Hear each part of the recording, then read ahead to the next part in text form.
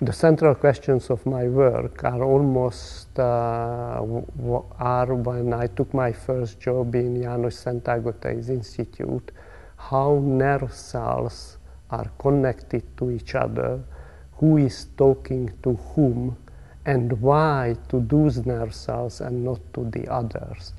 So I was very fortunate of early in my junior scientist job to make a major breakthrough by discovering what János Szent Ágotai named the exoaxonic cell. This is a highly selective neuron that only communicates with the workhorses of the cerebral cortex, the pyramidal cells. And it innervates them in a very, very restricted small part of the pyramidal cell membrane. So all the communication takes place in a very small area. And of course we didn't know why it has to go to that particular location, but you know, as everybody else, we made wild speculations why.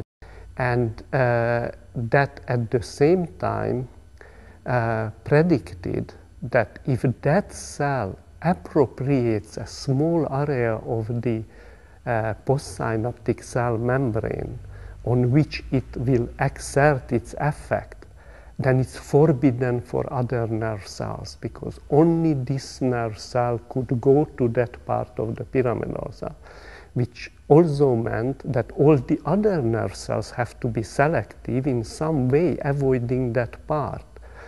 And that opened up then a whole field that is rolling on as we speak now, how different kinds of cells subdivide the surface of the cells to whom they talk.